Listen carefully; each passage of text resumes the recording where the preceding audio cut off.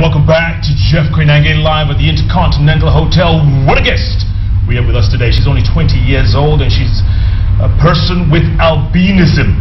We have come to learn, and that's a good lesson, but what an inspiration. She is Grace Nzomo, second-year student at USIU studying psychology. She wants to start her own psychological firm, whatever they call that, sometime down the line. She's smart, she's brilliant. And yes, it's what we talk about when we talk about the future of Kenya. And we're also joined by Dr. Prabha Choksi. She's the founder of the Choksi Albinism Foundation. She's been working with people with albinism for the last 7 years. Her specialty, ophthalmology. She's been doing that for 37 years. What is ophthalmology? Beats me. Ophthalmology is a eye specialist. Why can't they just say that? No, but you see, there are three categories of people who work for the eyes. People who are called opticians, who give you glasses. There are optometrists who can actually maybe give you, diagnose some conditions that you have in the eyes and all that. So opticians might do 3 years after A-levels. Optometrists do 4 years after A-levels. A person like ophthalmologist becomes a doctor first. Now specializes in treating eye conditions, doing eye operations, and that's nine years after A-levels. Wow. And that I finished in 1977. Is that right? Yes. So tell me something. Obviously, people with albinism, like Gracie, the eyes are the big thing, right? I mean, they are badly affected by it, aren't they? Actually, I think with albinism, it is a totally misunderstood condition, especially in Africa. Albinism is there all over the world. So 1 in 20,000 children are born with albinism. It's also in nature. You can sometimes see an albino lion, you can see an albino rat, you can see an albino crocodile, anything, any animal also can be an albino. When the two parents, the father and the mother, carry the gene of albinism, there are 1 in 4 chances of the child being born with albinism. So all the people with albinism do have parents who are black. And if they get married to somebody who's not a carrier of the gene, they can have normal children. So this is what is really misunderstood. But somehow in Africa, I don't know, because of the maybe the pride in black color or something, a child which is born white in a black family is actually taken in a very different way. People think like it's a curse.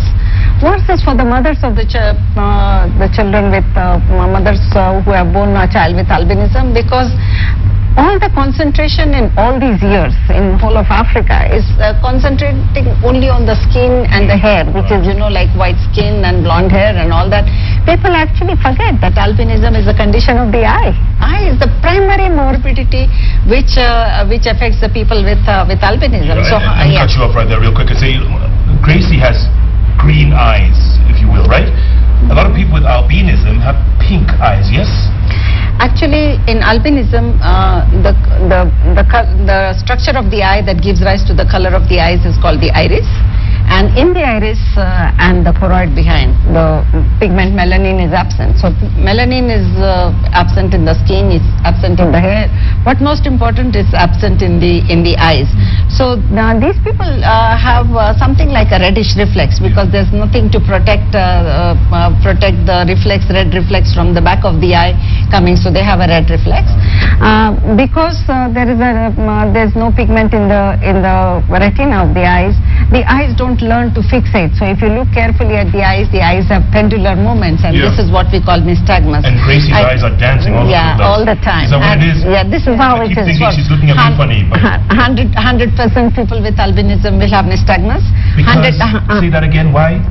Because of the non-formation of the fixation reflex. You know, the fixation, eyes learn to fixate, the two eyes learn to work together. But with people with albinism, that fixation reflex is not developed because of lack of pigment in the eyes.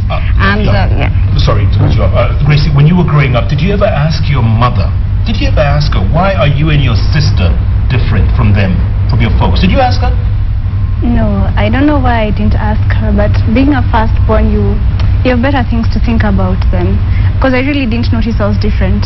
At home, I was just treated normally, and I got all the love that I had. Did your sister ask? No, I remember my mom told me when my sister was born and she was brought home, the first thing I said was she's like me. That's the first thing I said when I saw her. She's like me. So I don't know how it would have been if she had pigment and she was black. So I never asked. Yeah. I just got to know later. Doctor, if both parents have the pigment, the DNA, if you will every child have albinism? No. It's usually 1 in 4, but sometimes it can happen very rarely, like Grace, the 2 sisters, both of them are born with albinism. But if you have a family of 6, 7 children, you'll see only 1 or 2 have albinism. Not all of them will have albinism. Yeah. Why did you get involved? Actually, it's a long story. Okay, cut it short. Okay, we only have... Sorry. Yeah, in 2007, I was being awarded an award of excellence from the Ophthalmic Society of East Africa for outstanding contribution to eye care in East Africa. This award was very precious for me, and sometimes I think when you get these type of awards, you want to prove to yourself that what you're doing is it deserves that sort of an award. Just that year, a small child was brought to me who was adopted by one of my patients. The biological mother had dumped him on a latrine pit. The New Life Home had taken this child up, and then my patient adopted, and she brought, because people do get worried about the eyes. The eyes look so peculiar. So she brought them to me. I said, let the child grow up. And the child had albinism? The child was an albino child, yeah. So there was a story about her in True Love. You can't say that word, by the way. You can't say albino.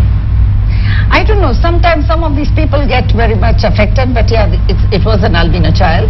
And you said it again. Okay, go ahead. Yeah, and the eyes there was a story about her in True Love magazine. Now True Love magazine approached me to say, write about something what happens to people with albinism. And a doctor of 30 years, I started reading about what happens, and I was surprised. Even in the books it was written that most of them are like legally blind, they don't see 660. And so I started thinking, because during the photo shoot there was a girl called Sikenembura, very beautiful albino girl.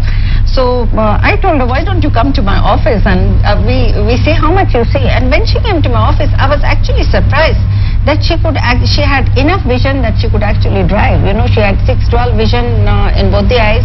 So it was a remarkably good vision. So I told her I would like to see more patients. And that conference where I was going to receive the award, I said, let me present my first 10 people with albinism. Isaac Maura, your present MP, was among the first people in that group. Is that right? Yeah, Mumbi Boogie was there in the magazine, but she did not feature in my first 10 patients. And I was actually surprised that out of these 10, 8 could see so much better with glasses, which they had never worn. They had never gone to an eye specialist before. Yeah. So, earlier on you were telling me Dr. Choksi is like your mother. Yeah, she's a mentor. Go on. Her services are free for people with albinism. She checks their eyes for free. We also give them glasses for free, and she just tries to really encourage them. She's an inspiration. Yeah. Do a lot of people with albinism come? Do they? Yes. Do they take advantage of this? Yes, they do. Sometimes it's too much, because she sets aside a day just to see people with albinism. Every Tuesday our office is full of people with albinism coming for eye checkups, school fees, because we also have a sponsorship program. We're currently sponsoring almost 50 children. Wow. Yeah, so we have a lot of issues to sort out. Yeah. Dr. Choksi, I'm sure a lot of viewers are wondering right now about what's the percentage of people with albinism in Kenya?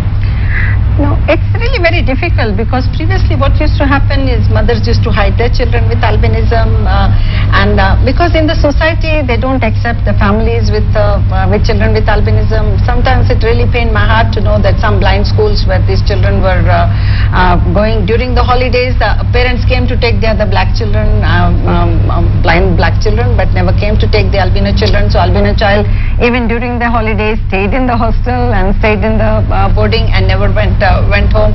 So really it's a very difficult thing. And previously, because there were lots of myths that were associated with albinism, that if you're in sunlight for too long, you might actually become black or get pigment. And actually many people actually got cancer. I think many died before also. And when I came into the program 7 years ago, it was really a very serious situation, because BBC and all that, we heard news about the killings of albino children, albino people in Tanzania and many parts of Africa. It's West not only Africa, that, Then they have another very, that the body parts of albinism is money. A hand of albino was selling for $5,000 in those days when I came into the program, yeah. Then if you had a cancer of some organ, if you got that organ from an albino, your cancer would get cured. If you have HIV, if you are intimate with an albino person, your HIV will get cured. But what really shocked me was that without taking the children to an eye specialist or an ophthalmologist, 70 to 80% of the children were thrust into blind schools. So that all the children in Tika School for the Blind, Likoni School for the Blind, Kitty School for the Blind, you go, and let me tell you this, Africa is the only continent which sends its albino children to blind schools, which actually I want to ask the viewers that who decides if the child has to go to blind school? Is it the parents? Is it the society? Is it the teachers? Or is it an eye specialist? None of this. We are finishing 650 albino persons in my clinic. I are finishing 650 albinism people, and out of them, I'm telling you, maybe I'm 640. I'm the first eye specialist who has actually seen how much they see, and I'm surprised. According to my own observation, 99% do not come in the bracket of legal blindness. Is it our ignorance, or what is it? I think more than the ignorance, it is the shunning of the people with albinism by the society. You know, they can actually accept a totally blind child, but they don't accept a person blind with albinism. Grace, isn't that a bit unfair? Yes, it is. Yeah, so that's what we are trying to change. Yeah, people are getting enlightened, and when you go around, because you know, in the past, people with albinism are hidden. They're really hidden. So when you walk around and people notice you, you try to create awareness everywhere you go. Yeah. And when they see you functioning as a normal person, they go and spread the word. And I saw this person, maybe they even tell you, there's a person I know, but they were kept at home. Like, bring them out, yeah. If someone with albinism or someone with a child who has albinism is watching right now, what do you tell them about this kid? If they've hidden them in a closet in a room somewhere in the back, what do you tell them? That they are sitting on potential, because the child is normal. She can achieve, or he can achieve anything that he wants to achieve with just the right support and the love. Yeah. So just bring him up as a normal child. He's a person. He's a human being. Yeah. Dr. Chuck, see, where does Gracie get all this confidence from? Because, you know, growing up, and people like I would see who had albinism, they don't have this kind of confidence. They don't have this kind of energy. I think probably you did not really meet. Many of them are already there. You have Mumbi Gugi, and I think hats off to her parents, not Mumbi Gugi, and hats off to her parents as well, because they actually took Mumbi Gugi to normal school. In the time when 80% of the children were going to blind school, the 20% people went to normal school. She went to London School of Economics, studied law, and today she's our High Court judge on her own merit and not the. And for Grace, actually, you know, when she came from, she just finished her O-levels and came. Actually, her father lost his job as well that time, so there was a big balance for peace for her. That was the time. I have had two program officers before, Josephine Mangeshi and Ann Bui, and I think, you know, I also give a lot of credit to them, because sometimes in those days, parents, you know, even the child to be brought to my clinic for an eye checkup, parents used to be scared. They used to think that they are being kidnapped or something. So that time my previous program officers would say, no, we will give ourselves up if somebody comes for kidnapping. Then that's how we actually got the people to come to us. So Grace came just at the right time when I was looking. She was very young. I never thought she was even capable of doing, but I said, yes, I'll pay your fees. That was, I think, balance of 55,000 in her school, which I gave her a check. Then I said, you work for me. You deduct a little bit from whatever little I give you, and that's how. And the rest, as they say, is history. Okay, let me ask you real quick before we go to the break. I was teasing you earlier on that I'm 49 years old, right? I've heard growing up that people with albinism don't live that long. Is that also another misconception? It's a big misconception, because we do live. It's only that maybe they say we never die, because they've never seen an obituary of a person with albinism. Yeah. But you know, the myth is that maybe our bones are potent. They can make some witchcraft, something out of it. So they don't, if a person with albinism passes away, they don't put his or her obituary in the papers. Maybe the witch doctors will track him or something. And so pick up the bones. Yeah. Oh my. Yeah. But we have normal lifespan. We're just normal human beings. It's just the melanin which you don't have. Everything else is intact. Yeah. Yeah. Which brings me to the question I asked you before the last break. Do you have a boyfriend? I'd rather not answer that. I think after the show she will have. You see? You thought I'd forgotten, right? Ethan, Yeah. All right, we're going to take another break, come back, and you have something to show us, some charts, some diagrams or something. Yeah. At the end of the day, Gracie just hit the nail on the head. They are just normal human beings like the rest of us. Of course, we have patients who are 65 years old, some are 70 years old, who have 8 children, 13 grandchildren. We have got photographs of them in our black children? Yeah, black, Yeah, all black. yeah. That's the thing. You see, this is the only generation which has albinism. Their parents are black, the children are black.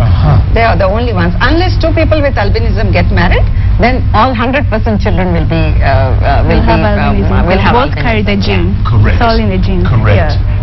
I'm learning a lot today, and I hope our viewers are too. It's fantastic. They better. Excellent. They better. Gracie has spoken. At Gracie Maya, that's M-A-Y-A, at Koinange Jeff, the hashtag is people with albinism. Let's learn more. That's the only way we can move forward as a nation, is if we learn to accept who we are. Look at 20-year-old Gracie here. She's definitely accepted. Make us all proud to be Kenyan. JKL takes yet another break. Plenty more coming up after the break. Back in a moment. You refuse to answer my question. Yeah.